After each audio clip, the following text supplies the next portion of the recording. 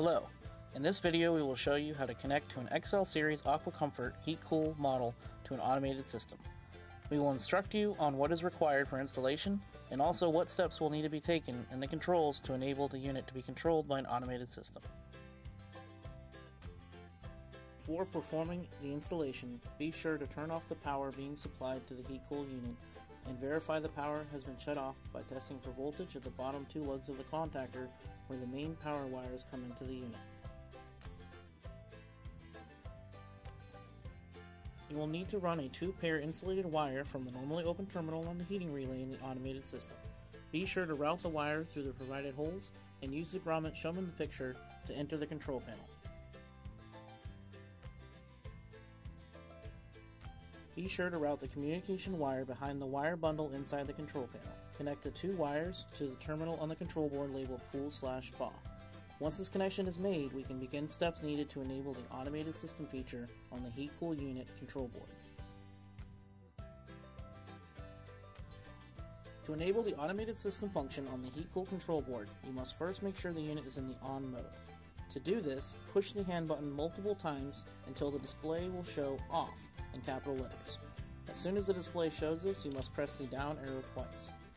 Once you do that, the display will show on in lowercase letters and the green LED will light up next to the word pool, as well as the letters HEA will display momentarily with the water temperature following it.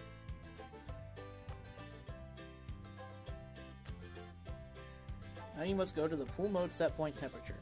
This is accomplished by pushing the hand button multiple times until you see POL on the display. As soon as the display shows this, press the up arrow multiple times until the set point temperature is at 90 degrees.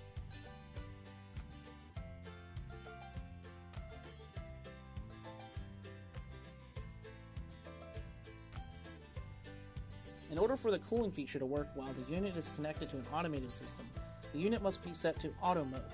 To do this, push the hand button multiple times until you see PHC in capital letters on the display.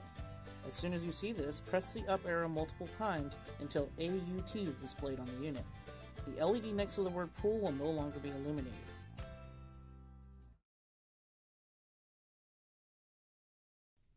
The final setting you must do in order for the heat-cool unit to work properly with the automated system is to set the SPA set point temperature to 104.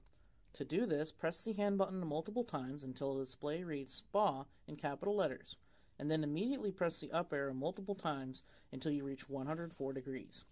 Once that is done, the unit should be ready to be controlled by the automated system.